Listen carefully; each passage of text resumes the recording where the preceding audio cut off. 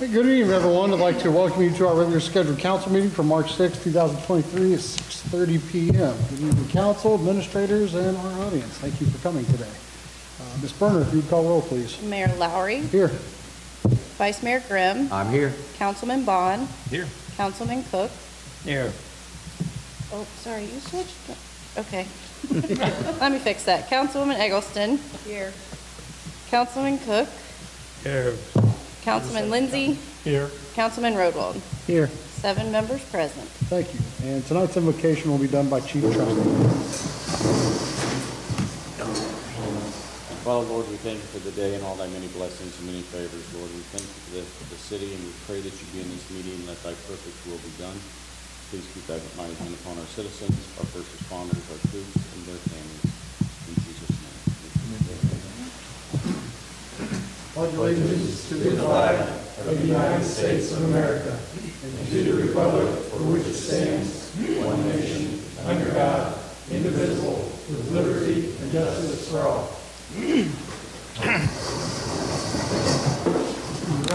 need this? If I open it, I mean, no, I'm okay. All right, I'll need action on the council minutes for the February 21st, 2023 meeting. So moved. Motion by Mr. Rodwell. Second. Second by Mr. Bond. Council, any discussion on those minutes? Ma'am? I wasn't here, but yet I voted on 3 separate items. Uh-oh, okay. Which ones were they? I just didn't take 5, the name off action of on the them. minutes, executive session and adjournment. Okay. I will delete your name off of there then. It still says 5-0, but I put you in there. I probably did it for Cook too, just because out of habit.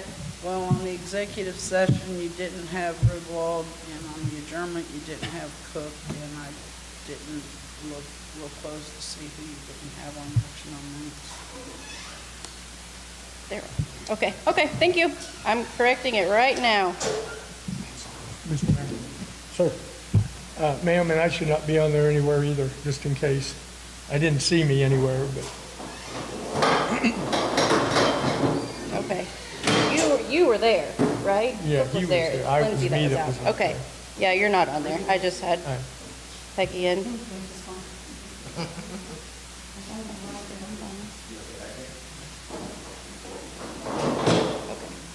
I got it. Good? I think so. All right, and you call for the vote when you're ready. Thank you, Deputy Garman. The second was Bond, correct? Correct. All right. Councilwoman Eggleston. Abstain, I wasn't here. All right. Councilman Cook. Yes.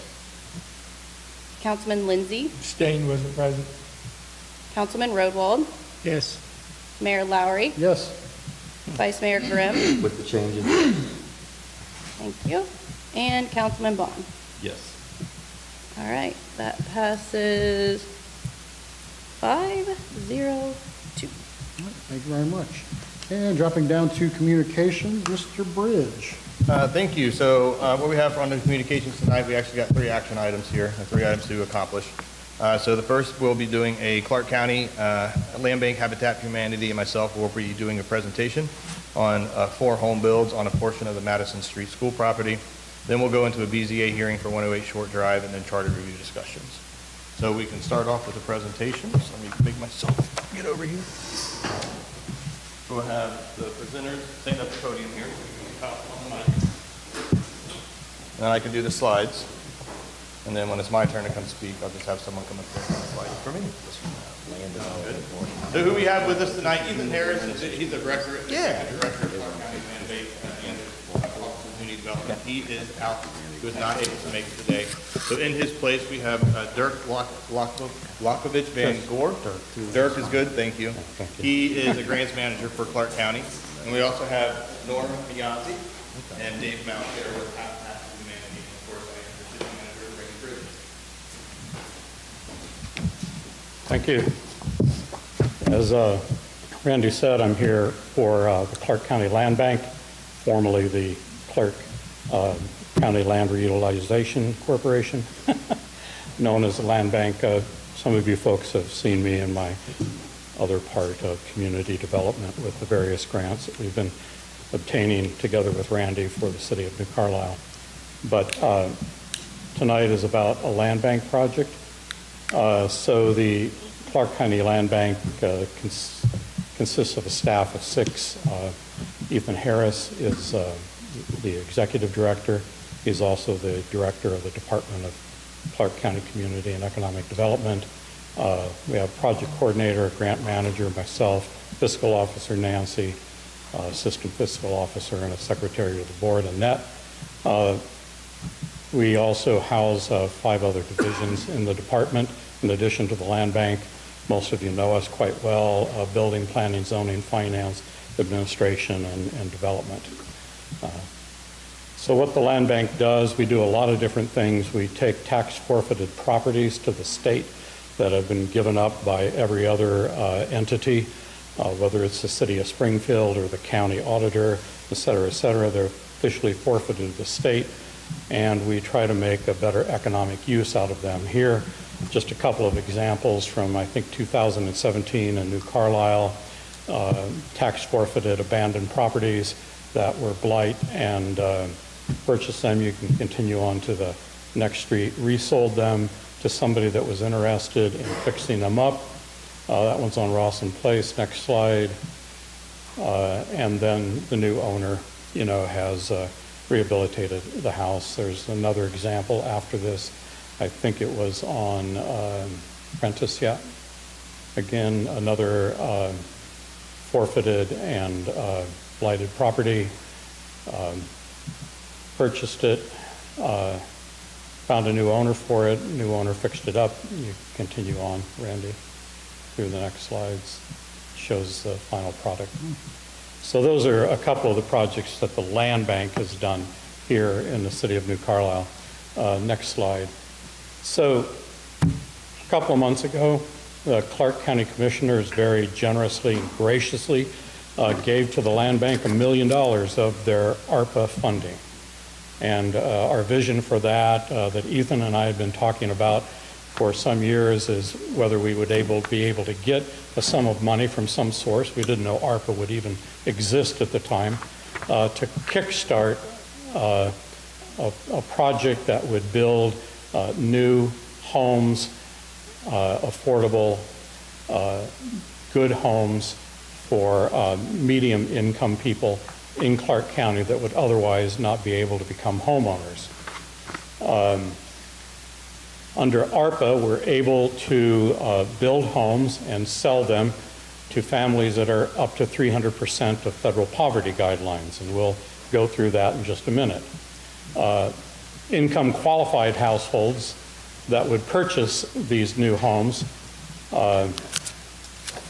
would purchase them through a conventional mortgage from an accredited lender, perhaps, Park National Bank or one of the local banking institutions, which means that they're going to have to be mortgage qualified by that bank.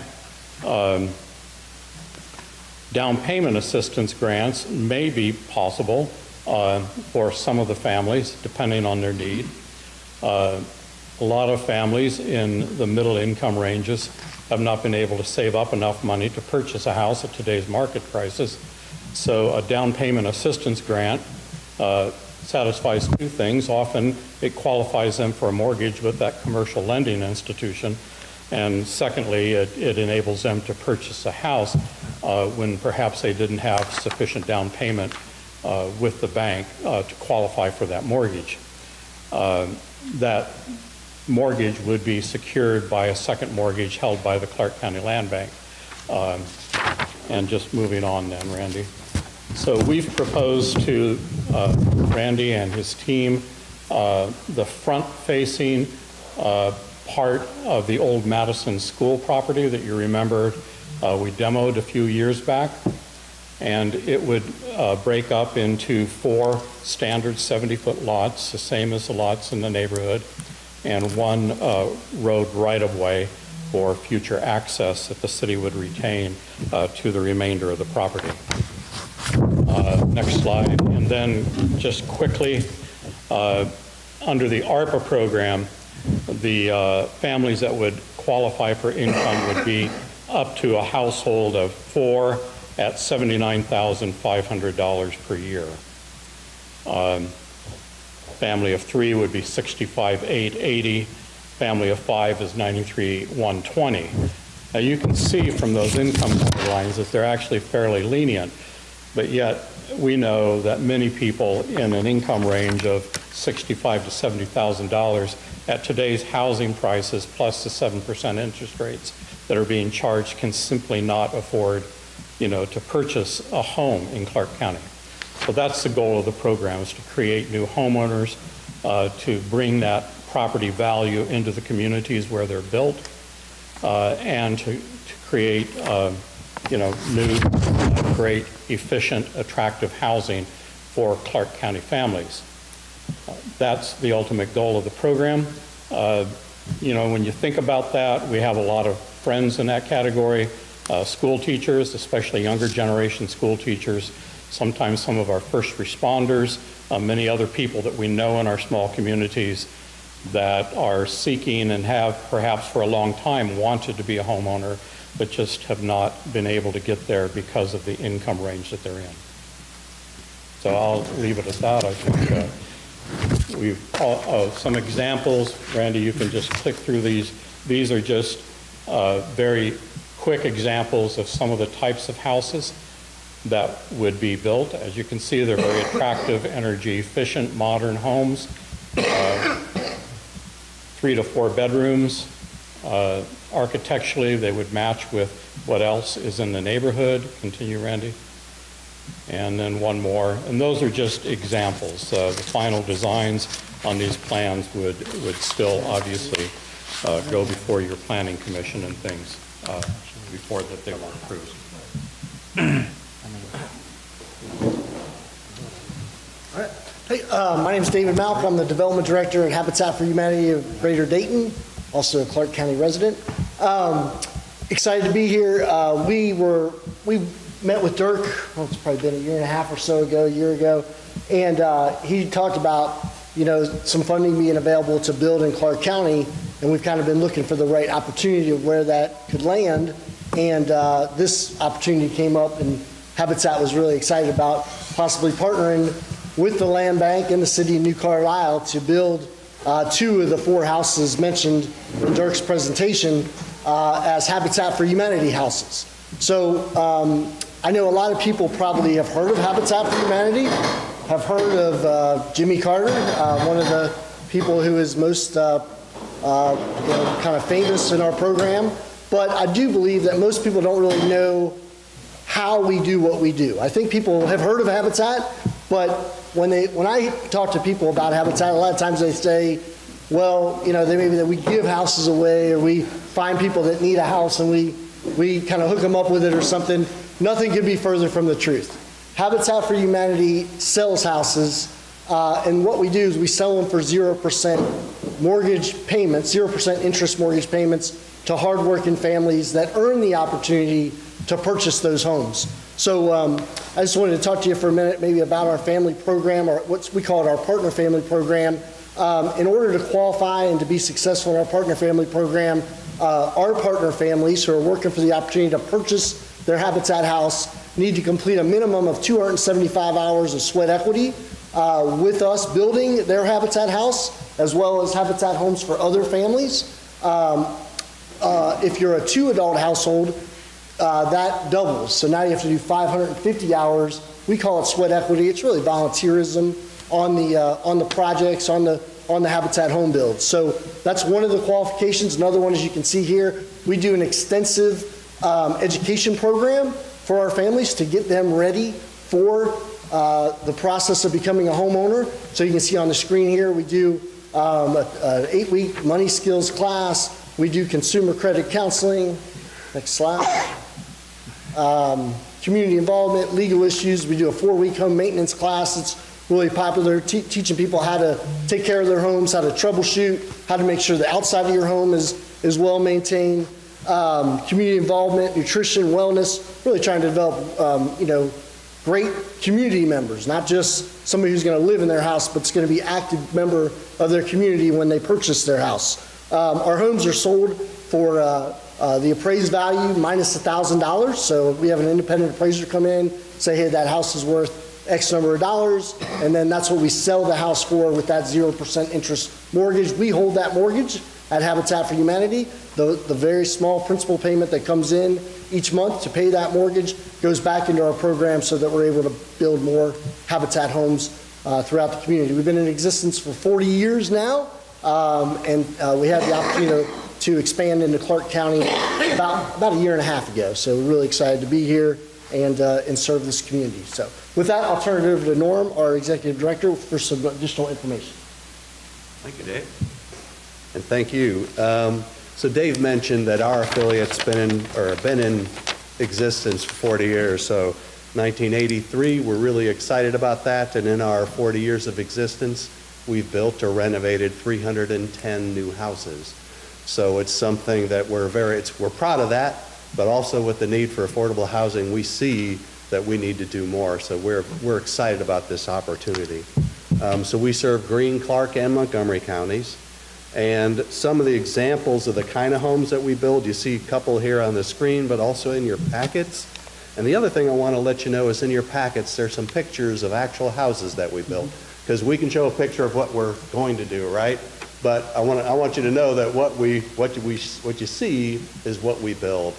The other thing I want you to notice on those pictures is that we also made a commitment probably 15 years ago to make sure that the homes that we build in any community match the architecture and style of what's in the community. So, and as Dirk hinted to, you know, when we build here, we will make sure that the houses look like the houses that are there, both in style. We consider them very well built, so they are all Energy Star rated, very energy efficient. It just makes it more affordable for the families, better for the community, and better for the environment. So partnerships like this have been a big part of how we've grown. You know, we look at New Carlisle as a high-end community for the types of families that Dirk mentioned too. So for families, for workforce families that are working for, you know, the Toprays that are out there, for the restaurants that you eat in, for the businesses that you run, right? So it's families that need to have a decent place to live. This is how we make them affordable, and the schools here are awesome. So we have partnerships with other municipalities like the City of Kettering, City of West Carrollton, City of Huber Heights. And West Carrollton, as an example, we started our first house in West Carrollton in 2004, began with a meeting just like this. Since then, we built 15 houses in West Carrollton to a tune of about $2.25 million worth of real estate value. You know, so thinking as a you know, community, so that adds about $60,000 in real estate tax revenue to their tax base, on top of course, you know, employment tax and then all the other, you know, the monetary value it adds. So we feel that it's great for the communities, and we take properties that may have sat vacant for years, other times abandoned properties, and put those back into productive use for the community. So with that, I just want to thank you for your time and your consideration for this project. Like I say, we would love to be a partner of the City of New Carlisle. We appreciate Randy's help in, you know, helping to put this together. So we look forward to it. Questions, we'd be happy to answer now or at any time. We know you have an agenda, so however you'd like to pursue that. Well, thank you for coming, gentlemen. Thanks for your time and your information. Council, do you have any questions or comments you would like to go over? Mr. Rodwell. So just to be clear, so I understand this. You guys want to build 2, and then the land bank will build the other 2. Yes. Let me explain. Yeah. For the past year, Clark County Community Development, that's my other hat, has been implementing the community housing improvement and preservation program.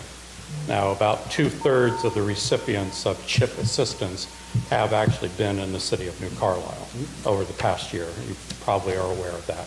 And one part of that overall CHIP program is $60,000 to support Habitat building 2 homes. Okay. Until now, we didn't know where those 2 homes could be. So our vision is the 4 lots on Madison Street would first go to the land bank, and then 2 of those lots from the land bank to Habitat, who would build 2 Habitat homes, and consecutively at the same time, the land bank will build 2 other homes. So there'll be 4 homes under construction on the lots at the same time, just that Habitat will be going through their homeowner selection process and build process for their homes. We'll coordinate together. We have envisioned some cost savings together by doing all 4, and the land bank will be publicly tendering and bidding out the construction of the other 2 homes. Okay, thank you. Thank you, Mr. Abel. Mr. Lindsay. Question for both of you, I think, Habitat and the Land Bank. Will all 4 of these homes resemble one another? As to the properties around, I know the Habitat said they would. Are you? Yes, I think you saw in some of the, I'm sorry, I spent 25 years in construction myself. So I think some of the examples I gave to you are similar in either the traditional or the craftsman style, and that's probably along the lines of what you could expect, but yet, you know, inside that traditional exterior would be a very modern, you know, highly energy efficient home. And I would, Mr. Lindsay, I would say that we would work with your planning and zoning department, just to make sure, right? I mean, so anybody can say we're going to build these new houses. I'll tell you this from our experience, Habitat's experience, what we feel is most successful is when people drive by the new houses and they go, wow, those are nice new houses. You know, we want them to go, that's a Habitat house? Because they don't know it. Right. We've done things in the past to our own detriment, to where we built the wrong house in the wrong place, and people go, oh, that's a Habitat house. You will not. Like I say, we want it to match what the character of the neighborhood, and our commitment is it will. Okay, thank you. You both have mentioned that the homes are going to be energy efficient. Can you explain what your opinion of energy efficient is? Yes. I think mine might be a little different. So in your packets, there's actually an example of a HERS, H-E-R-S rating, which is part of an Energy Star rating or so. We have a certified energy rater come out and, number 1, help us with the design, inspect the home during the process, and then do a test at the end where they actually evaluate the air leakage on the house, the performance of the HVAC system, and the entire envelope. And so the one in your packet, I think we received a 63 HERS rating, which means that it's 37% more efficient than the average new home built today. And so our homes typically rate about 55 to 65 in the HERS ratings. So that's pretty, we feel that's pretty good. Our Habitat does not build zero energy homes, if that's what you were going for. That's a challenge, I think, for many families to maintain and live with throughout the years, so that's not somewhere we go. We build traditional. I was just curious as to those questions. So. And the land bank built homes would meet that same standard. Okay, thank you, sir. Gentlemen, thank you, sir. Thank you. Anyone else? Mr. Baum. So appreciate you guys coming, by the way.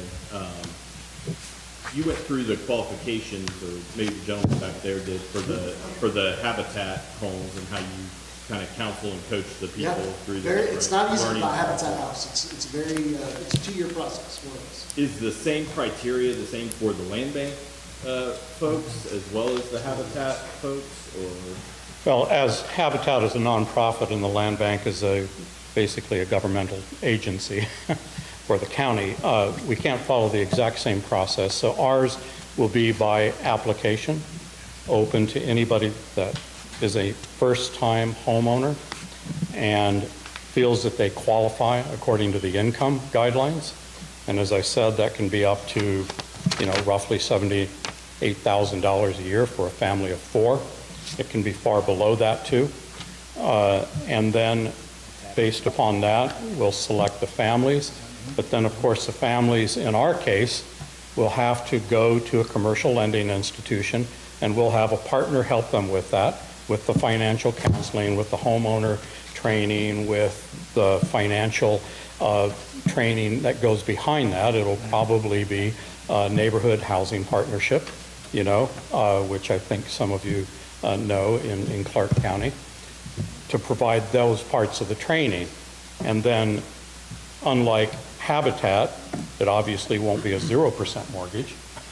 They'll be able to assist a family at hopefully a little bit less income than what the land bank ARPA-funded homes will be able to assist.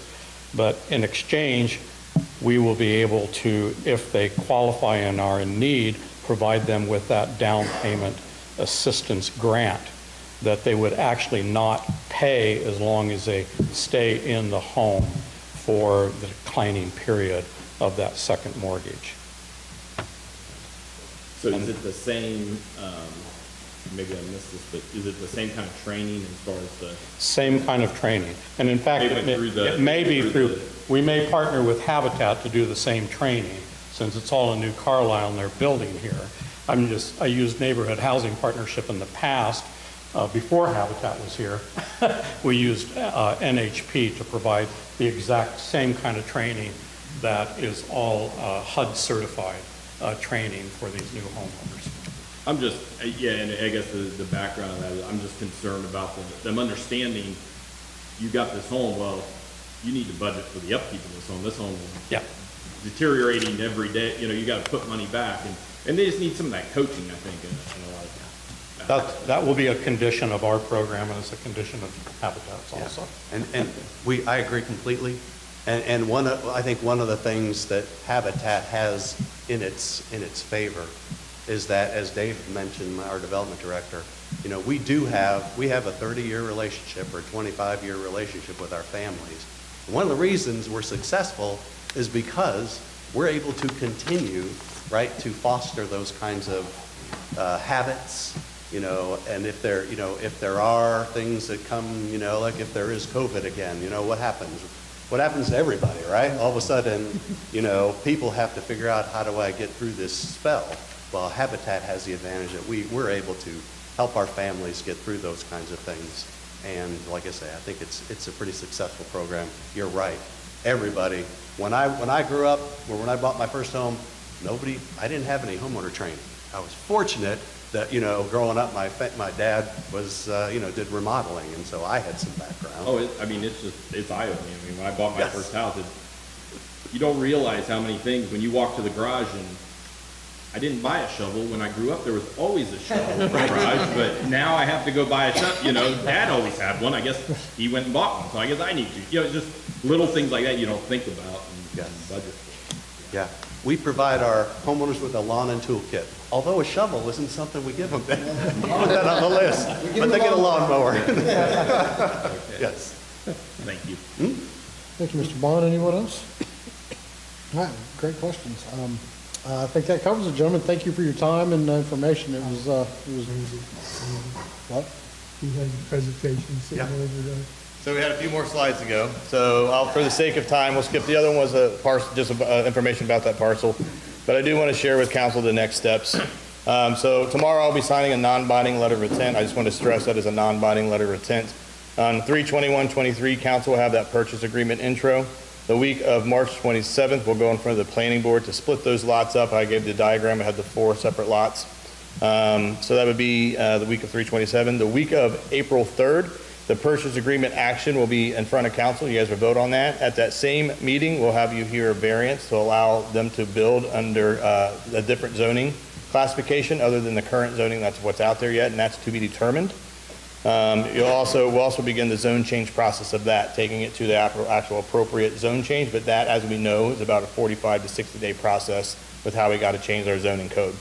On the week of 4/8/23, the purchase agreement will be effective should council approve it. and the city council's site plan and elevations approval as well. So still got some steps to go through, but I think they presented a great presentation tonight. I just want to say to stress the importance of this project. The reason why we're leaving that extra access road there is should the city want to develop back of that and along Clay Street, we would still have access to that. So that is why the 50-foot access road is there. So again, with all the new homes we have coming in, it's upward of 680 right now, it would be good to have a little bit of offerings for some moderate income individuals who may not be able to qualify for some of the bigger houses that we are getting ready to build. And so for the sake of time, we'll definitely end it up. But again, it's been a great pleasure working with you guys. Always a pleasure working with Land Bank and the employees. And I want to thank everyone for their time. Thank you, Mr. Bridge. Thank you, gentlemen. Thank you.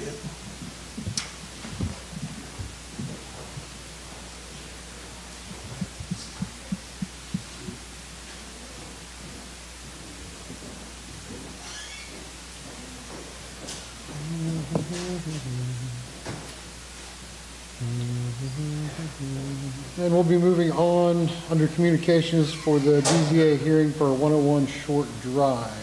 And I'll hand that to Mr. Bridge when you're ready. Everywhere today. All right. So we have a BZA hearing, and for those in the audience, we normally have a separate board that sits on our Board of Zoning Appeals, but we are having a hard time filling that. So right now, our city council is acting on that behalf. So we do have an application for a setback variance. It is for 108 Short Drive, New Carlisle, Ohio. It is for Tasha Paul, and she was the applicant. And the owner of the property is Darren, and they're both in attendance tonight. So I'd like to read the narrative and statement and staff report that I gave council for the record. That says, staff notes, the current zoning is R2. The zoning is not appropriate zone classification and other immediate surrounding parcels. I definitely wanted to take a minute and discuss that with council and the audience because I think it's very key to this case. I submitted with the packet a diagram that looks like this, a chart that looks like this. So basically what this is all the zones that we have in the city and the minimum qualifications that you got to be in that zone. It could be ranging from your minimum lot size to your lot width, et cetera, et cetera. So what happened was when the city zoned this area up here, they needed a minimum of 20 acres to get an R2 zone. And what the R2 zone is really, if you know where Linden Avenue is in New Carlisle, it's a little short street. We got a few big houses on it with massive yards. That is your true R2 zoning. The minimum square foot required for R2 zoning is 21,780 square feet. This applicant, even though they are zoned R2, has around 11,000. So again, what the city did is they just picked a bunch of parcels that did not qualify for R2 because they needed a minimum of 20 acres to classify that area over there as R2. So the owners of the property actually have an undue hardship per se that they did not create themselves because the city just needed additional acreage to make that a 20 acre. So it really needs to be reclassified, to be honest, but the city has failed to do that. So when you put it in that classification, you know, like a house on Linden would have a massive backyard. So them being 50 foot away from their property line or any of their property lines is a lot more achievable because they have 21,000 square feet. Whereas now we have that, we cut it in half, and this particular parcel has 11,000 square feet in this, but they're required to adhere to the R2 zonings. So that is that's an issue that we will have to address moving forward and to get the appropriate zoning over there. The applicant is proposing a 14 by 44 foot, 616 square foot addition to the rear of their small house for a new living room and additional space. We also have lot coverage. So lot coverage in R2 is 20%. You are allowed to have 20% of your total area covered. Right now, should the proposed addition be approved, they will still have 522 square feet to cover. So they're not near their maximum coverage. The rear setback requirement for R2 zones in the city is 50 feet and is measured from the edge of the house to the property line. The property owner is requesting a 28-foot rear setback variance. What that's going to entail is where the current principal structure is. You subtract that from the 14 feet width of the new addition, and that's what the variance is. So we're taking 50 minus 22, which leaves it at 28. So on the application, there's a narrative section, and I filled that out for council tonight. And let me get to the question so you know what I'm answering. So narrative question A said that special conditions and circumstances exist which are particular to the land, structure, or building involved, and which are not applicable to other land, structures, or buildings involved in the same district. So the response to that was the lot layout is of triangular shape and not of rectangular or square like most of the plotted plots in the city. When you look at most of your parcels, they are a perfect rectangle or a perfect square. This one happens to be a square that points out like this. So they're actually in a weird shaped parcel. That literal, question B, the literal interpretation of this zoning code would deprive the applicant of rights commonly enjoyed by other properties in the same district under this zoning code. The response, the zoning classification is not appropriate classification for this and other surrounding parcels. If this lot were a true R2, then a variance more than likely would not be needed. Question C, that special conditions and circumstances do not result from the actions of the applicant. The response is the City of New Carlisle zoned the land R2, not the property owner. D, that granting the variance requested will not confer on the applicant any special privilege that is denied by this zoning code to other land, structures, or buildings in the same district. The response is the city is not aware of other similar variance denials in R2 zones of the city. The staff recommendation is the Board of Zoning Appeals should grant the rear setback variance as the current zoning is not an appropriate classification which the applicant had no control over. City Council should consider all aspects of the application and any other public comments on this matter. And when you get to public comments, Mr. Mayor, I do have a letter that was submitted anonymously on a resident's behalf, I'm assuming. Okay. So are we going to take action on this tonight? Yes. Okay. Yep. Can you guys stand at the podium back there? They might have some questions directed towards you. Okay. I have a question for you. Go ahead. Mr. Bridge, since the zoning is their predicament, there's no cause of their own, and it's all on the city. I am assuming they had to pay to come before the BZA, They did. their fees? It's a $125 fee, yes. But if it would have been zoned properly, they wouldn't have to came before the BZA for a zoning. I haven't got to the nitty-gritty of that, but they would more than likely be zoned R4. Okay. So that would require 40-foot setback, so they would Okay. still need a variance, but not nearly as much. Okay. Okay, thanks, sir. Thanks, sir. Thank you, Mr. Vice Mayor. So this variance will be how much space at the back of the house? From the other property, Yes. 22 feet-ish. I cruised by this evening. 44 feet wide, 14 feet deep. Is that where it is? Yes, sir. How close do you come to that steep hill behind you? There's probably, after the addition would come on, probably an additional 8 feet. Where the addition will go is where the awning currently is. So I believe it's like 2 feet past the awning. Where the current awning structure is what we're looking to enclose to turn into a living room. And then add the length of the house, but not depth back towards that hill. So I didn't go around and look at the back of the house. So basically, Because I got yelled at once. see, this is the awning. For- He wants to add, Looking too close. and just go. What about drainage? All this. What about what? Drainage from the hill. So drainage on the hill is a current issue that turns that whole back area into nothing but a mud pit. So that's part of what they will be doing while they're back there is to get drainage down and around the hill to help out.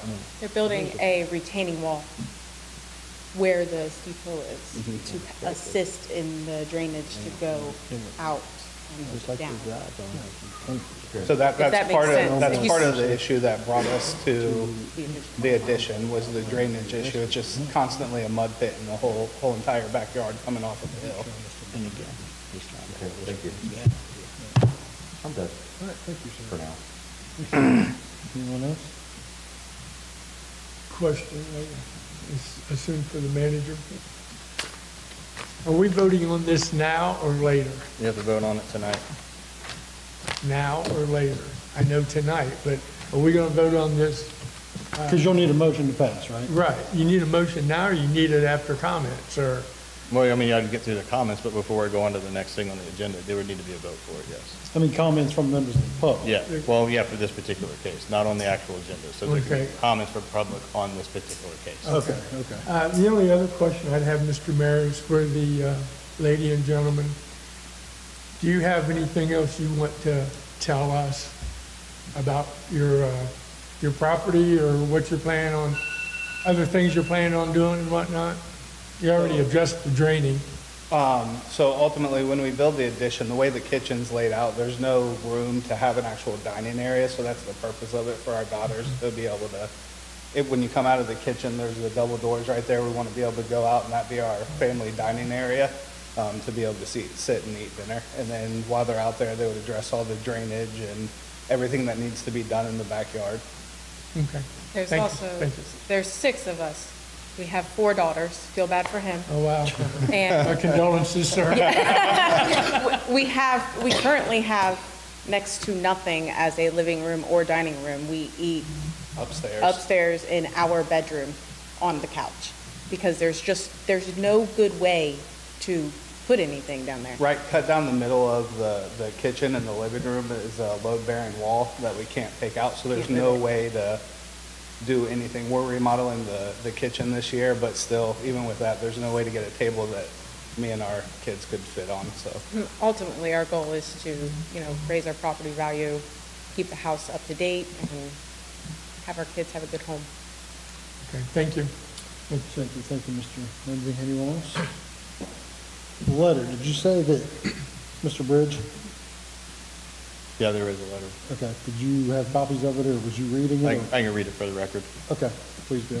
Sure, it says, and it's signed anonymous. It says, "Dear Sir or Madam, I'm a New Carlisle resident who lives in close proximity to the property requesting the variance. The purpose of this letter is to communicate my concerns and objecting to the approval of the variance. The property behind the residence is a steep hill. I am concerned that disturbing the soil and extending the residence toward the property line and the base of the hill may cause water runoff and soil erosion problems, causing hazardous conditions for both properties. I don't believe the requester has any practical difficulty in the use of their property. They have sufficient land to expand to the north of their property without the need for an easement variance. In addition, the current residents of the property on Short Drive fail to currently adequately maintain the property. The owner has numerous dogs which are left unattended most of the times. In their angst, the dogs constantly run from one side of the house to another, to the extent that they have worn away the grass surrounding their house, leaving nothing but mud around the house perimeter. Thank you for time to consider this. Sincerely, Anonymous." Thank you, Mr. Bridge. Could I add something? You sure can. So the dogs are absolutely outside and it's absolutely a mud pit. There's no way around that. She's a stay-at-home mom. The dogs are never left unattended. Never. Sir. I live next door, and I can attest, if the dogs are outside, somebody's home. Thank you. It's not that they're leaving the dogs unattended. Yeah, Somebody is in the house. okay. They need to go to the microphone. What was your name, and do you need his name and address for that comment? It would help, yeah. I was just Your looking- your name and That address, is please. 106 Short, Jeff Farlow. Jeff Barlow. Right next door. Okay. My dogs love him. He's their best friend. So even though it doesn't matter to me, I mean, as far as what you guys do with your house, I mean, just Yeah. out of curiosity, with that letter, I mean, can you build to the north? So to the No. north of it, when you come out of the kitchen/living room, it goes down 3 little steps to a, 15 by 15 basement, and then the garage is attached to that, so there'd be no way to Yeah. do all that. Okay, yeah, I was just curious. That It's was, cinder block, so that's next to, And how far, To the north, it would be a variance between their house and mine. yeah. yeah, they'd have to, how far did you say he already asked it, I just couldn't remember your answer, from, if you were to build out far from that hill? my guesstimate would be about 8 feet, Yeah, after the from retaining wall. the retaining wall to the hill would be To about where it 8 starts to feet. drop? Yeah, and Okay. the awning that's currently there on the concrete pad is 11 feet, or 12. So we're asking for 2 more feet. And that is still roughly 5 to 6 feet from my fence, which isn't even back to the hill. Okay, Oh, okay, I see. yeah. So you have a fenced-in yard, but then your property extends past that fence? Yes, sir. Yes. Okay. Yeah, I can see it now that you zoomed in. Yeah. There's wooded area. Yeah, I Which can see the tree. would be impossible to put the fence up there. Right. Okay, council, any other questions? Yes. Sir? Okay. They don't have this, do they? Yeah, she has a copy of that. Okay. I mean, I don't know if she has it on her person, but I emailed it to her. I have it on my phone. I can pull it up. There's the house, and then behind it, there we go. About half the length of the house.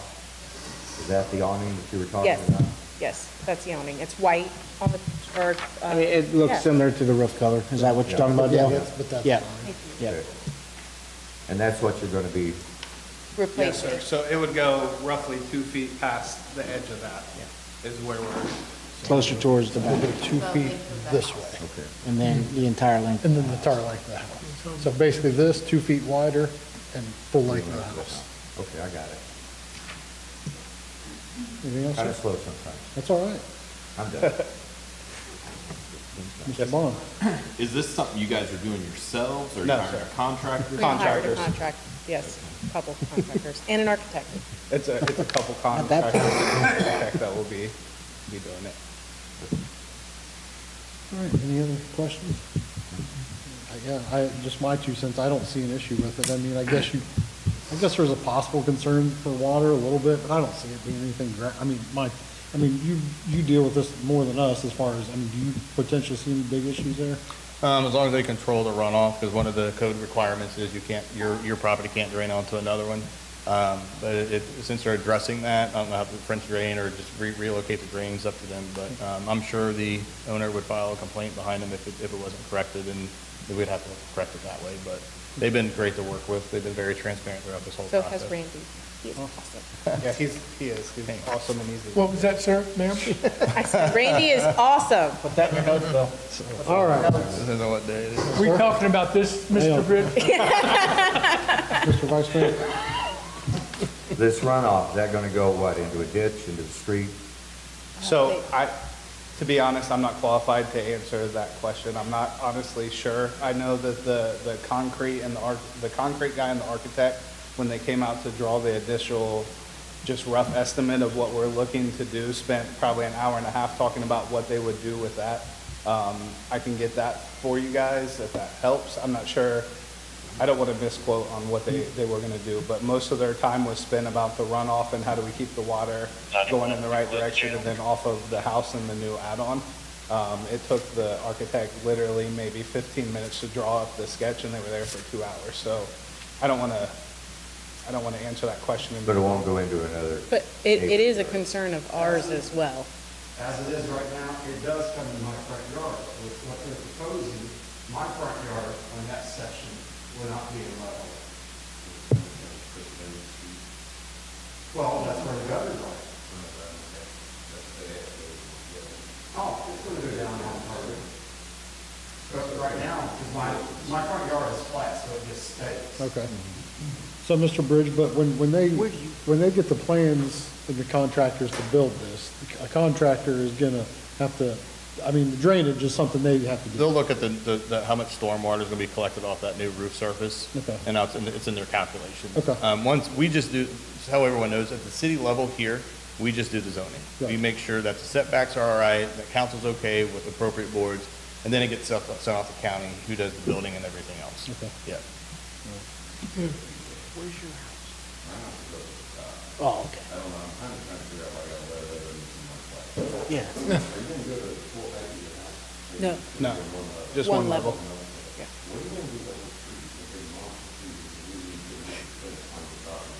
Yeah. We've.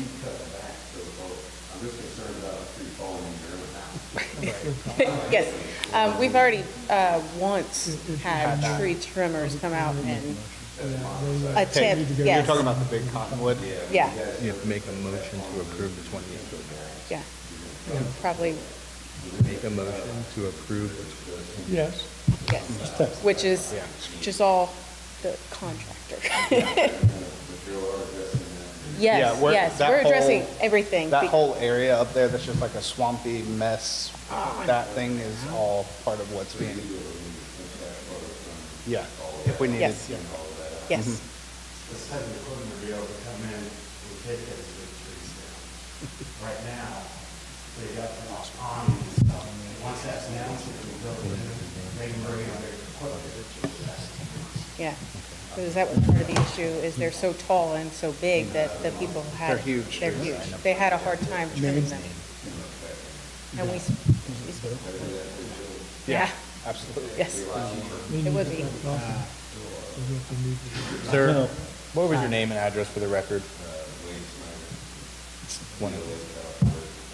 And the reason you got the letter, our code states anyone who goes for a variance, we have to notify anyone within 500 feet of their parcel.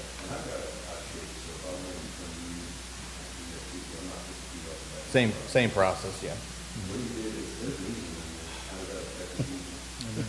On whose property has the easement? Oh, that's fine. That's, yeah. Okay. All right, any other questions for Ms. Fontaine? No, we're good. So we'll need, what we would need, council, if you wanted, was to Mr. do Mayor. a motion for, the motion to grant the 28-foot variance. So moved. Second. So motion by Mr. Lindsay, second by Ms. Eggleston. I think who I heard first, sorry. Any other discussion before Ms. Berner calls for the vote? I don't think you had any other people. I recognize most of these people, so I don't think most of them I are here. just didn't know if Hey, Bill? make a comment. Go to the podium. Go to sir. podium. Go to the Go to the podium. podium, sir. Just so they can get you on mic. We need a voice. You don't recognize? So you're saying that it changes the zoning of that whole entire plat to an R4 now, from an R2? No, it's not. Just not their at all. house? Nothing's changing. That's why they're getting the variance. Oh, it's still gonna stay in R2 zoning? Until now, we do gotta take a look at it. I am gonna be looking at it. I put it on my to-do list, because none of those houses up there are properly zoned. Okay. So you're considering changing it to the R2? Yeah, but I gotta get into it, because there's a reason why they did it. I just gotta make sure that we can get away from the reason why they did it to begin with. And where can I find information on what an R4 zoning versus an R2? You get for it right here. You can take this with you. I can replace it when I get back to the office. All right, thank you. Thank you, Mr. Snyder. All right. Let him grab that real quick, and then we'll go for the vote. Yes. All right, Ms. Berner, when you would please call for the vote. All right, Councilman Cook, Yes. Councilman Lindsay. Yes. Councilman Roadwald, Yes. Mayor Lowry. Yes. Vice Mayor Grimm. Yes. Councilman Bond, Yes. Councilwoman Eggleston. Yes. That passes 7-0. Awesome. Congratulations, guys. Thank you. Thank you, guys. Hope we can get a new nice dining table down there. Yes. Are you gonna have us in for dinner when you get it done? Yes, absolutely. Oh, are you a Bengals fan?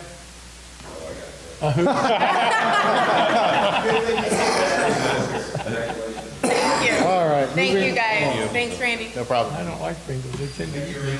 You're welcome. Have a good evening. All right, thank you, guys. Have a good evening. All right, so moving on, we have charter review discussion up here as well. We've already had somewhat of a long meeting. I don't know if you guys do want to get into it or if you want to bump it to the next meeting. It's up to you guys. I mean, that's potentially a very long discussion. Or set a second meeting. Yeah, let's go. Have our work session. Okay, well, let's send it to the next meeting. I'll talk to you about putting it on the agenda, Okay. and we'll go from there. Okay. Everyone okay with that? Yes. All right, moving on to city manager's report. Mr. Bridge, back to you, sir. Thank you, Mr. Mayor, members of the public, and members of council. It's kind of short because I knew we had a big agenda tonight. So good news, the 2023 levy information, we did hear back both the health levy and fire and EMS levy ballot crews did get approved, so we will be on the ballot. So in the coming months, we'll have to strategize how we're going to promote that. But it is good news that we are going to make the ballot. So congratulations. And DR Horton Develop, we are in early TIF estimates discussions. Right now, they gave us some soft numbers. We're in the process of finalizing those. And of course, council will have the appropriate legislation when needed to approve that TIF. Friendly reminder, we have a traffic study presentation, and I encourage everyone who's here, because they're going to have a vested interest in this, They're actually going to present on that traffic study. That is April 3rd. That's a Monday at a regular council meeting. So we'd love to have you back for that. And again, ordinance 2022-59, the residential trash can placement, that is tabled for 30 days. We'll revisit that on April 30th, 2023. That is all I have. All right, thank you, Mr. Bridge. Appreciate it as always, sir. All right, moving on to committee reports. Tonight, we jump to comments from members of the public. If you have any questions, comments, feedback, please go to the podium. We'll need your name and address, and please try to keep it to 5 minutes. I'll try. Okay, keep it to 5 minutes.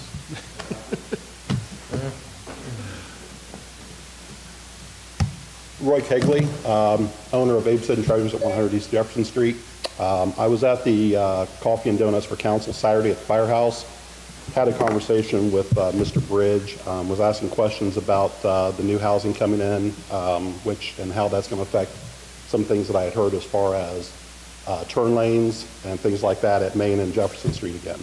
I know several years ago we all had the same discussion where the businesses community got into it and said we did not want it. Mr. Bridge said that these were definitely going to happen. And I guess I just want to express my discontent with that. Again, here we go, arguing over something because it takes 5 minutes to get from Speedway to Domino's. If we have such a traffic congestion problem now, why are we bringing in 680 new homes? That just makes no sense. We live in a small town. This town was not made for turn lanes. The streets are not wide enough. If you want to take away the downtown businesses, you're going to take away our parking. If we have no place for people to park, the city cannot offer us any additional parking. The city parking, municipal parking, is full. The streets are already full of parking. I mean, where do you want us to keep our doors open and how? I guess that's my major concern. I would also like to see if the city can give us maps and details as far as what parking spots are going to be taken and where. And from talking to Mr. Bridge, I understand that this is not a council issue, that this is a city administrative issue, that he or the city administration, excuse me, city administration will actually make the call, not council. I would ask council to step up now and stop this, at least delay it until residents, business owners, building owners can get their say to you and stop the city manager and administration from doing this. Thank you, sir. Anyone have any comments, feedback? I do. Sir. You mentioned that a few years ago that this was brought up, Mr. Kegley, and at that time, council did have a say-so in it. So my question to Mr. Bridge, what has changed from council having a say-so in what happens in this city to it being an administration decision? Because that was a completely different funding source. So that was done by federal grant, to which you had to approve the legislation to accept because it was like a $500,000 project. Okay. So this particular thing, if that conversation would have continued, council doesn't have the authority to sit there and say, yeah, we don't need it. Because I say this because council approved the study. So it will come back to council regardless if we have to or not. And I have spoken to council members about this. We bring everything to council to get your opinion on it. Let's say the project cost comes in at $29,000. That is something that I'll have council approval on because it's under that monetary threshold to spend. That doesn't mean there's not going to be legislation on it. That doesn't mean we're not going to have discussions on it. That doesn't mean we're not going to have a community get together. What I meant by that is council's not going to have any formal legislation because there's no dollar amount. But if it goes up to $36,000, because we might have to get a new signal or something like that, then it will go legislatively in front of council.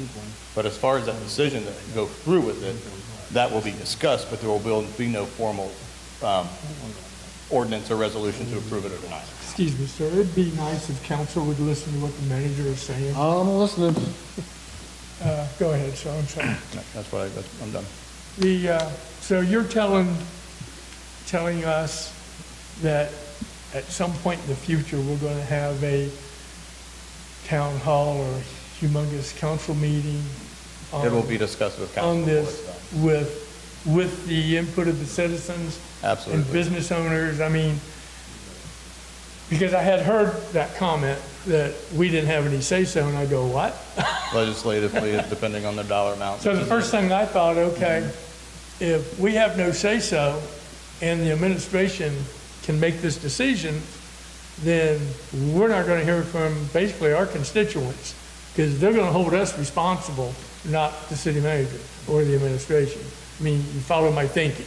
Yeah, but this is a So- strong manager form of government. I understand that. So that entails the administration making the call for the day-to-day. I understand. But again, I want to stress, as I talked to Mr. Grimm today about it, you guys know me. I bring everything to council to discuss. And I usually get a motion to approve or deny.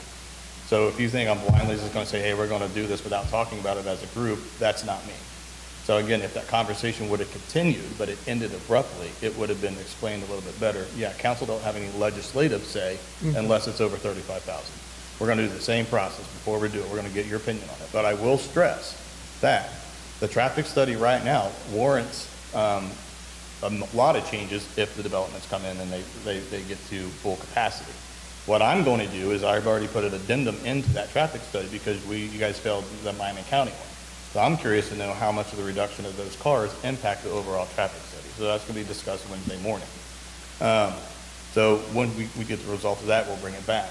But as of right now, with no developments in, it is warranted to have a north and south left turn lane installed at 235 and Main Street.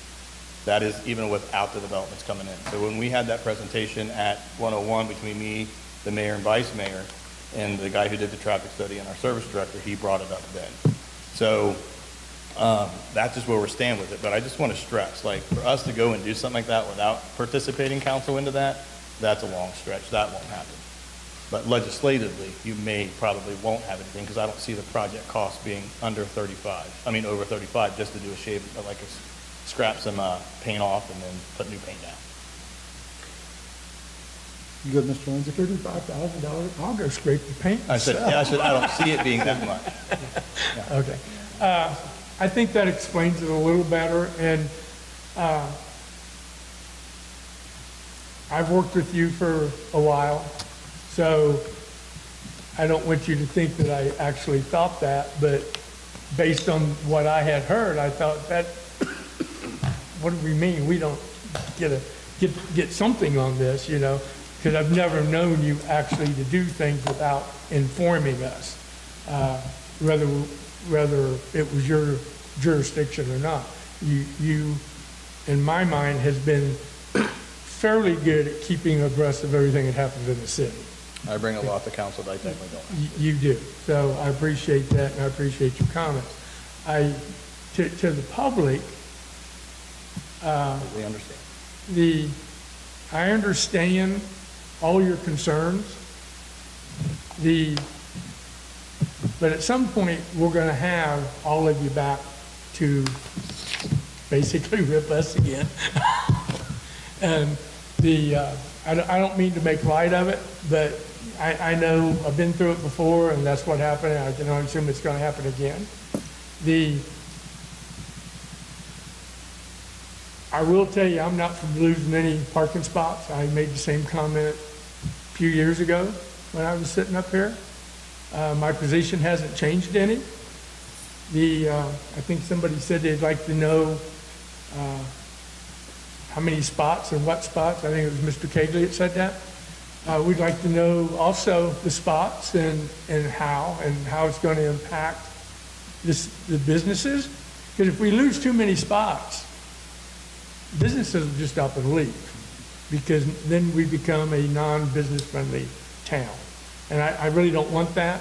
I think there's other things that I think council can do. I don't know if I think we can do it, but we'll probably have to have the state approval to do it. And I won't get into it now, but at the appropriate time when we're talking about this, I'm thinking it might come up. And I don't even, Mr. Bridge don't even know what I'm talking about, unless somebody else told him about it. And since I haven't told anybody, I don't know if anybody else knows what I'm talking about. But there are other things I think we can do besides take parking spots. And that's all I have, sir. All right, thank you, sir. Thank you, sir. Vice Mayor. You said you don't expect it to exceed 35,000. unless we have to get new traffic. If there's gonna be a turn lane, there's gonna have to be a turn light. Well, our current light can hold that capacity. So the study says if it's all blown out, then a new signal is going to be installed. So that's why I got to determine when does that new signal come in. But right now, for just the two north and southbound lanes, I'm pretty sure there's no signal required. That includes reprogramming the signals? Well, I'm sorry? That includes reprogramming the signals? They would have to reprogram them, yes. And that'll all be less than 35,000? I'm assuming so. Okay, I'm done. Thank you. But again, I stress, even if it's 19, we're still going to have this group discussion on it. It's going to be a ways down the pipe. Huh? It's going to be a little ways down the pipe. Down the pipe? Oh, like down the road? Oh, for sure. Not literally down the pipe. I know, that's why I'm just like, well, I don't know about doing We're going to move it down to Domino's. Yeah. All right, any other council members? Mrs. Eggleston? When Rite Aid went in that contract that they made with the city, wasn't there something in that where the outer parking lot, parking spaces could be used by the city? I've heard that. I'm going to revisit that, because I know CVS is really gracious about letting city people park in that, and I'm almost positive what you're saying about Rite Aid is correct, but I don't have the information in front of me, so I don't want to say yea or nay, but that does sound very, very familiar. And I will go on to say, I understand everyone's concerned. If I owned a store there, I'd be concerned about it too. So, but it's going to be a very tough discussion, I think, when we come to that point. I mean, for sure, it's going to be a hard discussion. Anything else? Okay, hang on, just a second. Hang on. Mr. Cook, did you have anything? I got something else, but in regard to the waste contract. Oh, okay, well, We're not there yet. Okay. Anything on this one? We needed something. You did? Did you say you had something? Oh, yeah. On this matter? Okay. There's also a monstrous parking lot behind Rite Aid on Pike Street. The only time it's used is when the Masons have something going on. The problem we have older people come into our store, 70, 80 years old and more. Well, we have residents that are 70, 80 years old in wheelchairs or walkers in our store. They use our side ramp. If you're talking to Mr. Bridge, our spot inside our store where our handicap ramp is will be taken for sure.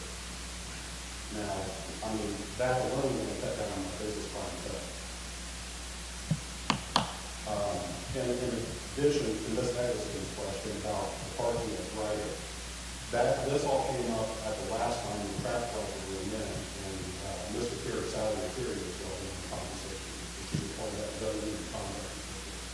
And she said that there was nowhere in the records that the city had access to parking. Sure, I'll check the minutes from that meeting. Anything else? No? Good? Is there a possibility to reconfigure the parking lot behind Penny Lane? And maybe make that larger? We'd have to do some land acquisition. I'll let you buy some land. Right now, signs move, so, That's what I'm saying with land acquisition, there's some things. because the way that parking lot's configured now, I mean, vehicles today can't park in there without getting hit.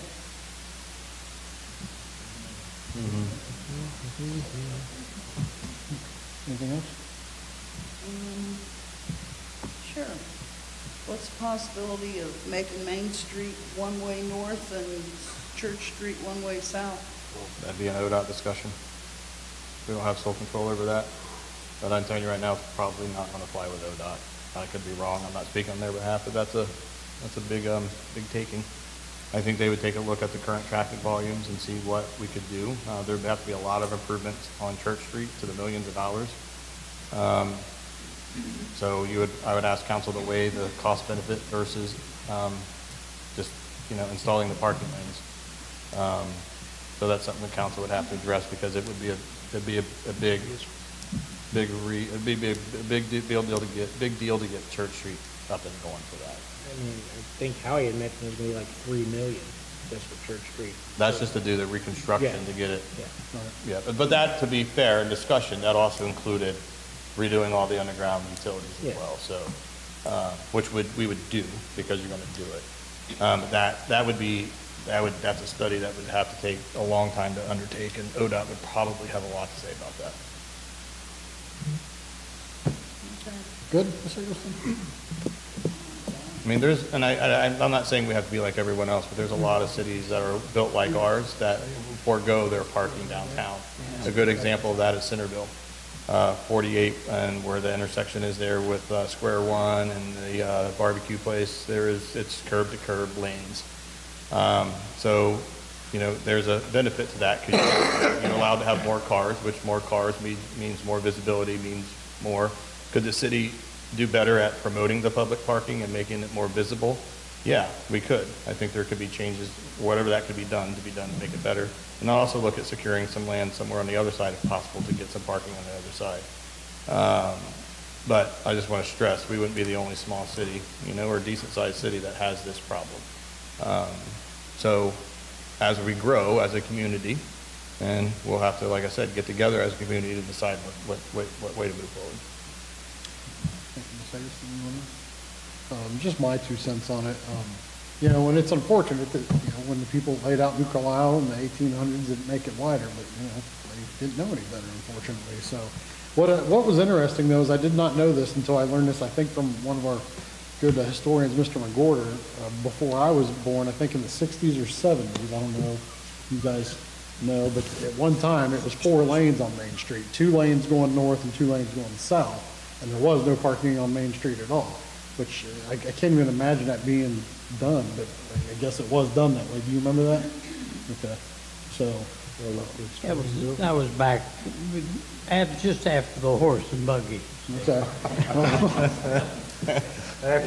T model. But, it was, that was suggested by ODOT for safety purposes.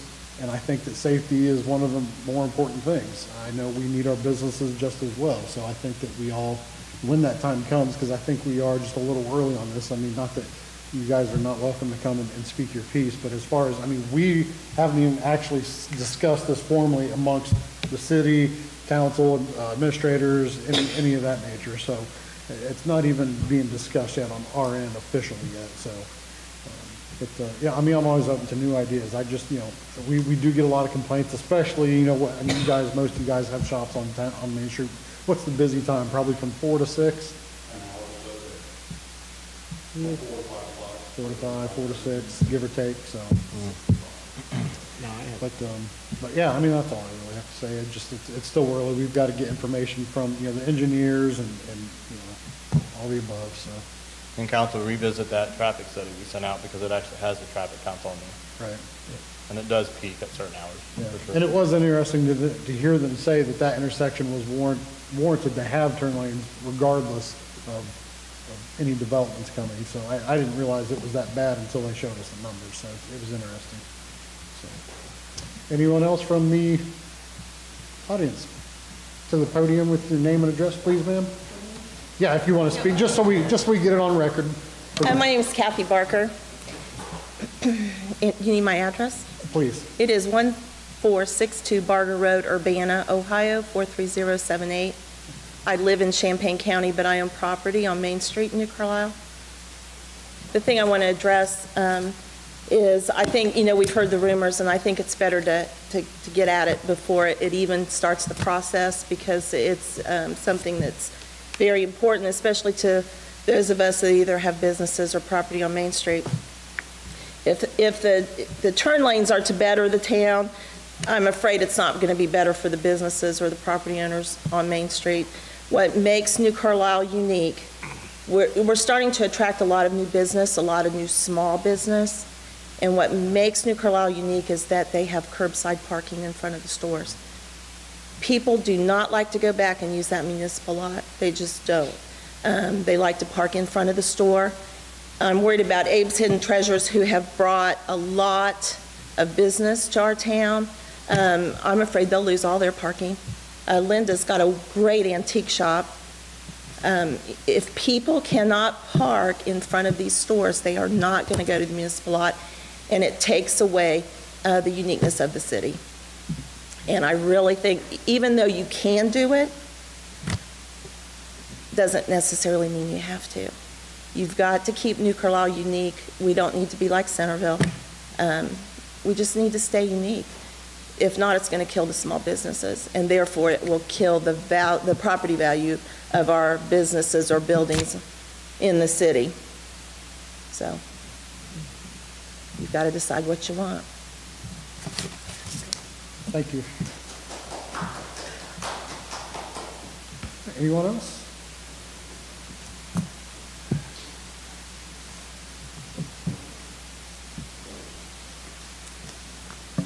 Hello, my name is Mark Blasek. I live at 212 North Smith Street here in New Carlisle. I recently moved here in January.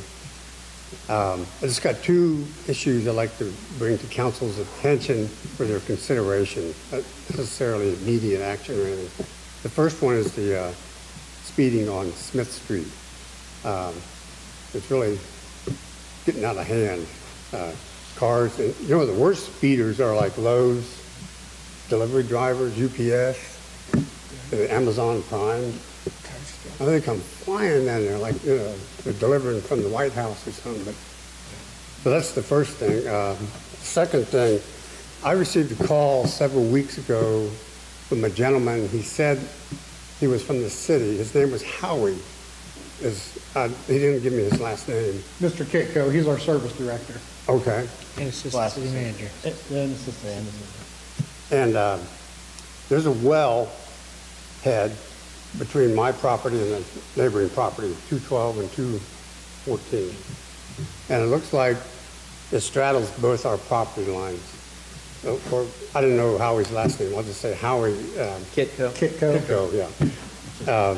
He mentioned that, I don't know if the city was under a mandate or the EPA, or how EPA had been in communication with the city to say, look, you got all these wells in Terra Villa, and I think we used to be called Carlisle Estates. Somebody has to take care of it. Well, I asked Mr. Kitco, do you have a documentation showing that whoever owns that property is responsible for that wellhead?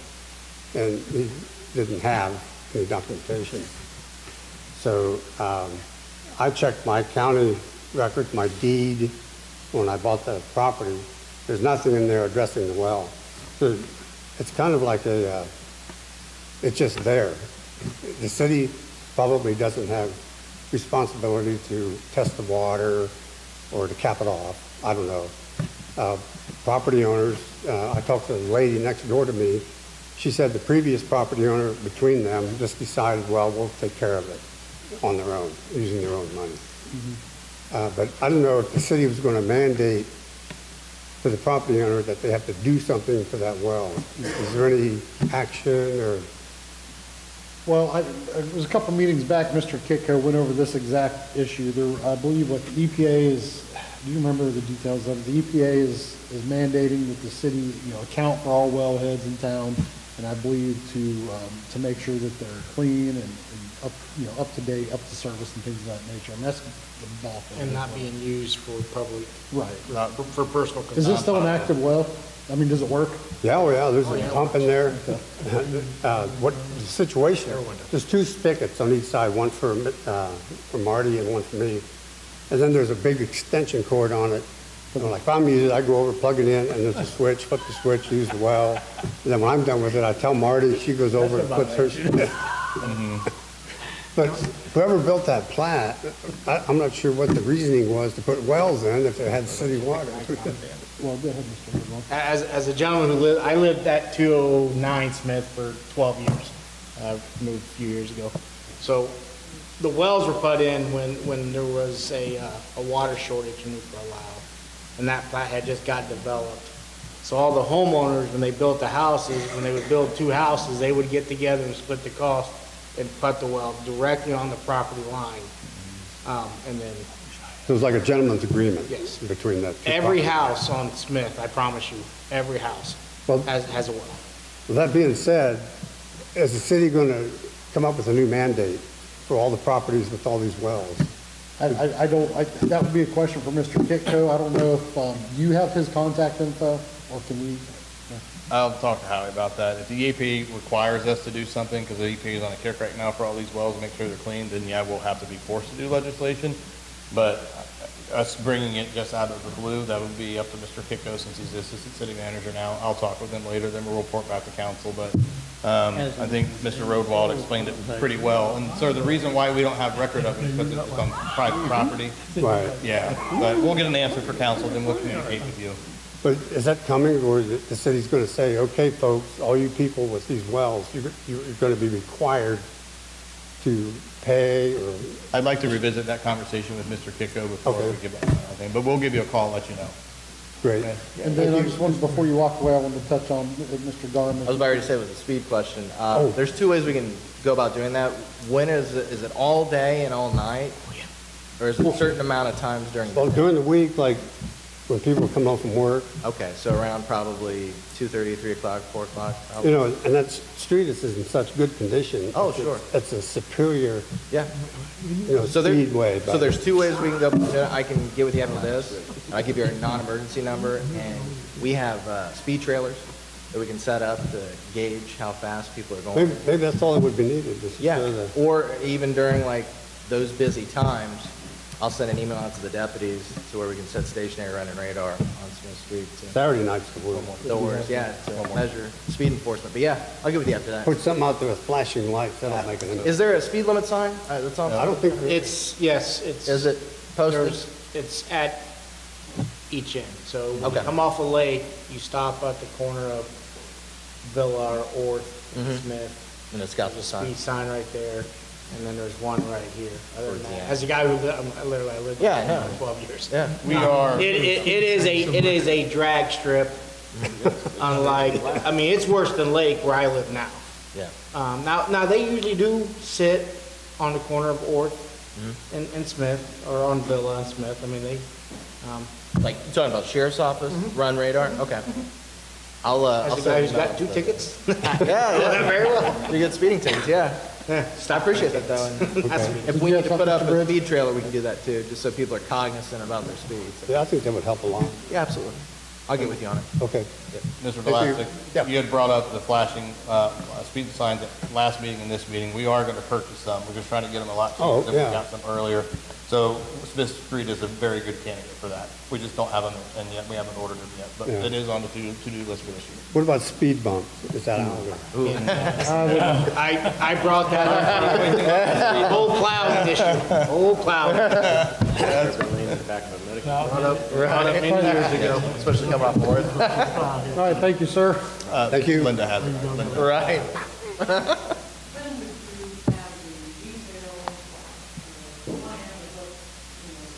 Sure. I don't want to give an estimate, because like I said, we just have, it was a conversation we had, it was a private, so it's really too early, but as soon as we have that information, we'll give it. All right, anyone else? I think Mr. Kegley has something. If I may, on that same discussion, Mr. Bridger, we have a conversation. You had mentioned that this is probably after Lynn Street we repaid. Oh, yes, well, I mean, it is far out, but it's not going to be next year. It more likely will be this year. Again, we still got to go through a lot of processes with it, and the community discussion and council involvement and all that stuff. But I would assume that by this time, those plans and everything were probably already available. no, I'm sorry, that's not the truth. No, that's not a true Yeah, statement. they're not even done with the engineering yet. Anyone else for public comments? Alrighty, moving on to resolutions. Ms. Turner, if you would, please. Resolution 2023-08, introduction, public hearing, and action tonight. A resolution amending the New Carlisle City Council Rules of Council. So moved. Second. Motion by Ms. Eggleston, second by Mr. Roadwall. Question. Randy. Go ahead, Mr. Bridge. Explanation of this resolution, council wanted to change the meeting times to 6 o'clock. So we have in front of us. Thank you. Mr. Lindsay? Never mind. Oh, okay. Any discussion, council? When you're ready, Ms. Turner?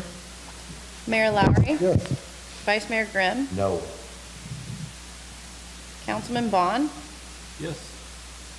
Councilwoman Eggleston, Yes. Councilman Cook, Councilman Lindsay, No. Councilman Roadwall. Yes. That passes 5-2. Thank you. And moving on to ordinances. I have ordinance 2023-17. This was introduced on February 21st. Public hearing and action tonight. An ordinance amending the City of New Carlisle's estimated resources available to appropriate for the fiscal year beginning January 1, 2023. Second. Motion by Ms. Eggleston, second by Mr. Lindsay. An explanation of this ordinance. This is a housekeeping ordinance, so anytime that we change our estimated resources, whether we got a little bit more money in or we decided to move money around just because of the fund did better, whatever the scenario may be, we have to pass legislation so council approves it, and then we send that legislation off to the county tax department. All right, council, any questions or comments? When you're ready, please, Ms. Barner. Councilman Roadwall, Yes. Mayor Lowry. Yes. Vice Mayor Grimm. Yes. Councilman Bond. Yes. Councilwoman Eggleston. Councilman Cook. Yes. Councilman Lindsay. Yes. That passes 7-0. Ordinance 2023-18, this was introduced on February 21st. Public hearing and action tonight. An ordinance authorizing the city manager to enter into an agreement by and between the City of New Carlisle and the State of Ohio Attorney General for the collection of delinquent income tax debt. So moved. Second. An explanation. I'm gonna wait for the manager's explanation first. Sorry about that. Go ahead.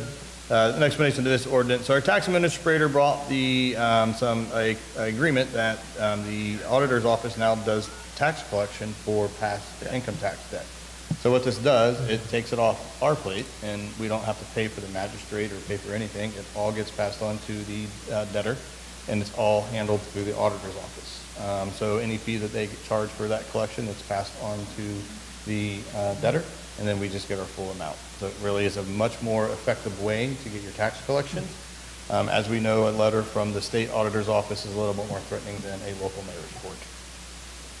Sir, council, any discussion? Yes. Mr. Vice Mayor? Do we have quite a bit of debt? Not too much, no. I don't have a figure in front of you, but we've collected some of the low-hanging fruit already just through a letter system that we have with CCA. And these are the people who just won't respond to that. There's beyond that. I can get that actual number for council and get it emailed to you guys. Ballpark? I don't want to speculate. Okay. I'm sorry. Okay. Thank you, sir. Mr. Lindsay? Is it more than $5? Yes. Is my name on the list? I don't know. I'm not Will privy to you that find out information. for I have to me? go through the tax administrator to get it. I'm not allowed to see that. I just talked to her. She didn't mention it. Yeah, that's very protected information. Any other comments, council? All right, when you're ready, Ms. Barner. Councilman Cook. Yes. Councilman Lindsay. Yes. Councilman Roadwall. Yes. Mayor Lowry. Yes. Vice Mayor Grimm. Yes. Councilman Bond. Yes. Councilwoman Eggleston. Yes. That passes 7-0. Ordinance 2023-19, this was introduced on February 21st. Public hearing and action tonight. An ordinance authorizing the establishment of an agency fund named Credit Memo Clearing Fund for the purpose of holding utility bill overpayments and applying those credits back to customer accounts. Second. Motion by Ms. Eggleston, second by Mr. Lindsay. Thank you. Explanation of this ordinance. So the city, we are upgrading our utility billing software to VIP. And because of that, we have to have a new fund created to hold overpayments, as it's stated in the memo title. But on top of that, anytime that we create a new fund, there's a series of checks and balances in place. We have to get that approved through council, and then the state also has to approve it as well. And that's what we have in front of you tonight. Thank you, sir. Council, Mr. Lindsay? When somebody overpays on their account, doesn't it stay in their account as a credit anyways? And is it really necessary that we do this? Yes, it's necessary. It's necessary, but they have an option. But sometimes somebody just puts it in the mail, and then they may overpay, so we don't have a chance to ask them what they want to do. Some people want it refunded back. Some people want it credited to their account. So if we don't have that opportunity, we have to put it in a special fund and hold to it. It's a tracking purpose is what it is. All right, thank you, sir. Sure. Does that explain it? Yeah, well, yes. I know businesses or most places, if you buy something, you overpay and it's a recurring bill, they just hold it till the next month and then deduct it. But, Government funds are a little different, so Yeah, we have to track all the understand. unclaimed funds, and we have to do a report on that, sure. okay, thank you. Anyone else? When you're ready, Ms. Brenner. Councilman Roadwald, Yes. Mayor Lowry. Yes. Vice Mayor Grimm. Yes. Councilman Bond. Yes. Councilman Eggleston. Yes. Councilman Cook. Yes. Councilman Lindsay. Yes. That passes 7-0. Ordinance 2023-20. Introduction tonight, public hearing and action on March 20th, 2023. An ordinance authorizing the expenditure of funds in excess of $35,000 for a wastewater treatment plant expansion study. Ordinance 2023-21E, introduction, public hearing, and action tonight. An ordinance amending section 278.08 of codified ordinances of the City of New Carlisle to address the membership of the Parks and Recreation Board and declaring an emergency. Council. Oh, explanation of this ordinance, sorry, I was caught in a moment. This would remove your Parks and Rec Board down to a 5-person to a 3-person board. Council. Anyone with a motion? No. Oh, so sorry about that explanation. I thought I know you jumped in front of me. Sorry. Ties for lack of motion. Mr. Mayor. Sir. If I may make a comment on this ordinance. Yes, sir. I will let the citizens know that I am the one that put this ordinance forth based on our last meeting. At the time, in my mind, it sounded like a good idea. The only problem these people up here do is they give me time to think about things. And I've thought about this ordinance, and I expressed my concerns with it to the mayor, and I believe I did with the city manager also. So I want to thank council for not motioning this to be passed. Had I been a little bit clearer and hadn't had surgery and my mind messed up, I would have never made this motion. I would like to, however, and this is the last one, I would like to, however, make a motion to put the Parks and Recs Board in a dormant state until we get more participation. And I'll probably have to make a second motion with this next comment, so you'll have to let me know. I think I have to, but I'll say it anyways. And I would also recommend removal of the remaining 2 board members, since they can't do anything anyways. Just looking for a second if anybody's interested. So it's come join our board that doesn't exist. Well, it will exist, and then if that motion passed, I have another one I want to make and because most motions can only have one item in it at a time, I think I added 2. But if you want to remove the removal out, then I will make that as a second motion, and then I have a third motion. I think council will like all of them. If you want to make a motion to leave it, at idle, I mean, it's doing that itself without the proper. Well, this is true. So I guess the motion would be to remove the 2 remaining members because they can't function with 2 people. And I also think this particular board should be answering directly to us and remove the city manager out of it unless it comes to funds. And I think we would have final say on that. Okay, so what's the motion? One more time. I knew you were going to do that. Okay, are you ready, ma'am? Yeah, Can you read back what I said? not all of it. Okay. Nope. A motion to remove the 2 remaining members is Yes. what I just jotted down. That's it.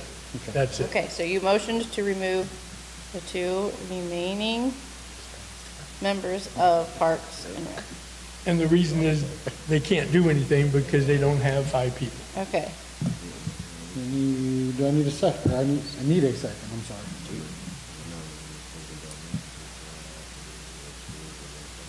All right. Okay. So that dies. Anything else, sir? Nah, that one died, the other two ain't gonna pass. Okay. Can I say one thing? You can say something, sir. Please. I would just say maybe what we need to do is just have a conversation with the two members that are there and explain to them, because it may not be something we just have to remove, we can just Guidance. volunteer to say, hey, we realize this is over, so. Right. At least, I think it might be a gesture of goodwill to just inform them, since they're not here tonight, what the discussion was. Fair enough. Thank you, sir. Mr. Lochner, did you have something? And it's really not appropriate to fire and volunteer. I don't know, the fire department fires volunteers all the time when they mess up. All right. Maybe not ours, but I Anything know else, some Mr. of Vice Mayor? Anything else, No, sir? that's it. All right. Anybody else? I think Mr. Cook had something about the waste. No, he's yawning. So we are You know, we are at other better business. way to do this. You know, we're very hard pressed to get anybody to serve on committees. My original thought was to bring the Parks and Recreation Board under council control, and which they are now, but bring it in like we did the Board Zoning Appeals. Add 2 members of council to that board, giving them a quorum. Let them go ahead with their programs. I personally do not believe this is the right way to do this, but I'm all in one. All right, so, yeah, so no motion or no action on ordinance 2023-21E. So we will So it drop. remains 5. It remains 5. Okay. And then we will drop down to other business, sir. Go ahead. So we are down to other business, open for any other city discussion or business. Mr. Cook. Where do we stand with the waste contract? It expires at the end of this year, with the ability to renew for successive terms, depending on what they come back as an increase. Do we, under the bid or the contractual language, have the right to extend that contract with a 5% quote-unquote increase? I would be under the assumption that without an increase, yes, we could extend the contract. But my question, I guess, is we're obligating the citizens' money, be it 5% or whatever, and I'm having a great problem with extending the contract without possibly going back out for bid. I hear you, and we don't know what that rate increase is going to be. We don't have the numbers. So when I met with him, he said that he's seeing on average 5%. My personal trash rates went up 7%. You know, so I think if you take it out to the market, you're just bound by what the market brings you back. I think if you were new, you at least have, you have more inside negotiation. Let's say they come back with a 7% increase and we say 6%. I think there's more negotiation. Whereas if it's out in the free market, you know, they bid back what they bid back. So last time we had this discussion, council wanted to rebid it back out and actually did not do us a favor. It actually cost us more in the long run.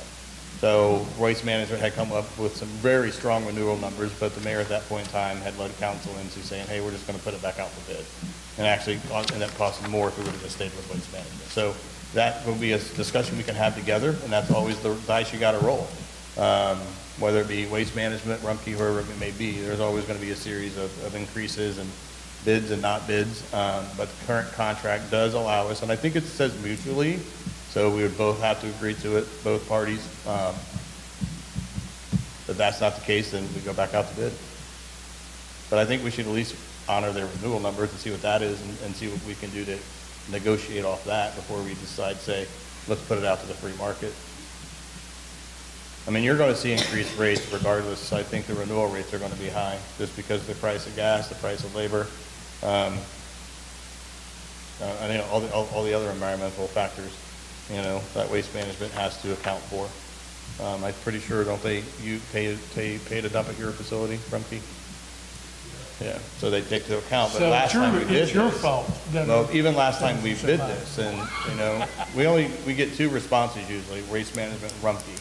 We go with the lowest and best bid, and that's, Waste Management just undercut them every time, so, that's just what it comes down to, but should we bid it or renewal will be a group discussion, but we have to see the renewals numbers first. Now, on top of that, I do want to see those renewal numbers quick, because I don't want to take the bid to the last minute. So I kind of want to get that done before midsummer, to be honest with you, because I got my year projection out, and it's going to get real busy towards the end. So dealing with the trash bid is one thing, but here's another scenario. Let's just say we do put it out to bid, and another company wins it. Well, we got to give them time to switch over. Make the adjustment. Yeah, so I'm going to be hitting that here pretty soon, but that's definitely a community involvement discussion, at least with council, just because it's going to be over that monetary threshold to spend.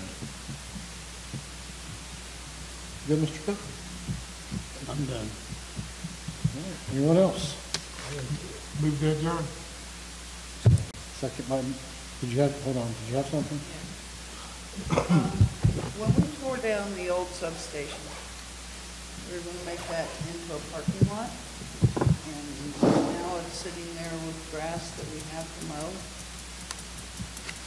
And I think the reasoning for not paving it when we tore it down was cost of asphalt.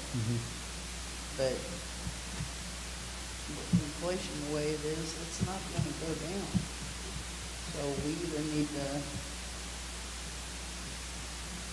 want it for a parking lot for the fire station, and we need to get paid. I would agree. I think when we brought it up, Mr. Kickler said that he would estimate it at around $40,000, and he was gonna get us an estimate. I don't think the estimate never came through. But I would agree. I would like to see it paid. Last estimate was $68,000. Really? And the thing of it is, I think we had the discussion, I mean, is it really high on the priority list? That's what I was gonna. I mean, is it really high on the priority list? You know, that's the thing, So you why know. don't we gravel it? Why don't we gravel it? Gravel's worse than pavement. I'd rather just leave it grass, because the grass is up Leave it to mowed. the pavement anyway, you know? But I don't see them at a, yeah, it's, and I thought too, we had that discussion too about, you know, leaving it grass for a while because there is no immediate need. And then too, maybe look at expanding the fire department eventually at some point in time and then using that lot over there for an additional parking. But, to me, they don't have a parking issue right now. Of course, we'll get fire chiefs and Howie's opinion on it, but I think that was the last round of discussions we have is need versus cost.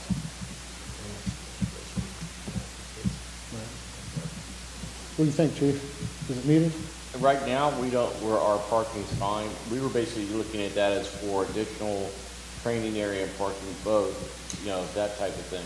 But not when, I don't have $68,000 in my budget here. What do you do now? You want to tell them? I can't spend it for that.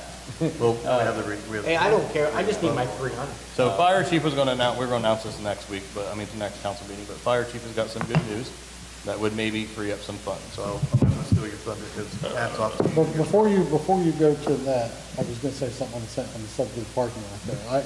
When we first brought it up, I would like to see the general fund pay for that parking lot. I really would. $68,000, it's not a whole lot of money in the grand scheme. I would rather save our funds in the fire department for fire department needs. I mean, not that a parking lot is not a need, when it comes to enough room for them to get their equipment to do, but, I would kind of invite council to look at a different way on that. Fire department funds are derived through property tax, where your general fund is income tax based. You know, as we develop these parcels, you might get a little bit more property tax. It is going to capture some. It won't capture the renewals that we go after 2006, but any levy prior to that is going to capture. So I think the projections, I don't have it in front of me, the 5-year projections on the fire department, 5-10-year projections on the fire department are really, really healthy just because of the new stuff coming in. So it's always an option to have. And yes, Mr. Mayor, the general fund could do that. But depending on what that general fund, the general fund looks like, because I'm curious to know how income tax collections are coming in, because they're starting to kind of level out. We're going to be mellowing out until we see some of that income from the property come in. So, but what he's about ready to tell you, it may free up some funds in that fire department that we could use. This year, the fire department, as a division, we put in for 2 FEMA grants, one for the engine and one for air packs and compressor for the station. Last week, we received our official letter from them that we were awarded a $172,400 grant for air packs and compressors and compressor. Out of that amount, we will receive $164,190.47. Our responsibility will be $8,209.53. We already have way more than that in our budget already for to cover that and whatever additional. What this will do, it'll buy 19 new air packs and extra cylinder for each pack and mask, and it will also purchase a new compressor to fill those air packs, because you can't just use a garage compressor to fill them. It has to be a certain type of compressor, and it's inspected twice a year for air control and all that. But this is the biggest grant that the division has ever received in this district. I give a lot of kudos to Assistant Chief Gallagher, who did a lot of legwork for this and a lot of time. But and the equipment that's being bought with this is equipment that will be here for 10 to 15 years. So right now we're looking at 3 different companies to buy the air packs through and that type of thing. But this will, the biggest thing is it puts our air packs, our firefighters and air packs that are up to date, modern technology. They'll have heads-up displays. They'll have speaker modules in their masks where you can hear each other. And the show right now, one air pack is $7,200. Is that with an extra bottle? Huh? Is that with an extra bottle? Yes. $7,200. And that's, they've that gone up right in now the is last the, 40 years. that's the lowest bid. What were they, 20 years ago, 3,000? 40 years. Oh, 40 years. Well, that's about the time I was on. It was about, Anything else, Chief? What's that? All right. I think they're ignoring you. You need to get louder. Don't worry, my stomach Next year. about it. So we're not spending But like I said, no, it's a big win for us. As far as the engine grant, that's still up in the air, shot in the dark. We haven't got our notice yet. We're hoping, but this, like I said, this is a big win for us. Puts a lot of relief off of us to know that we're going to be able to put brand new equipment on firefighting backs and know that's up to date. Because right now our air packs that we're using are unrepairable. They're old enough to where if they go bad, they're bad. Right. Okay. And one of the things I should have stressed before, Mr. Mayor, about addressing who the funds going to pay for that. The reason I directed that back to the fire, because we're looking to pave Hensley Park, and we're trying to find a funding source for that. The parking lot of Hensley Park coming into town. Oh, yeah. Because it always gets gravel and all that stuff. So that's an estimate, I think, about 45 on that. So we're trying to figure out what funding source is going to pay for that. So lots of pavement needed for sure. I have no idea. Okay. All right. Well, Chief, good news. Congratulations. Good job. Everybody deserves it. You and your team do, so good job. Thank you. Fantastic job. Point of order, Mr. Mayor. Sir. There's a motion on the floor. Anyone else? I didn't hear who even seconded. Ms. Eggleston did. All right. Good call it. Please. Councilman Cook? No. Whatever was the We don't want to. I don't know what the motion to push forward, to be honest with you. I'm adjourn. lost. Motion to adjourn. Oh. I'm ready to stay here the rest of the night. No. You're wrong. Yes, ma'am. Councilman Roadwall? Yes. Mayor Lowry? Yes. Vice Mayor Grimm? We had a motion on the Councilman floor, Bond? the one you made. Councilman Eggleston? Failed for lack of a That second. passes 6-1. We are adjourned. Thank you.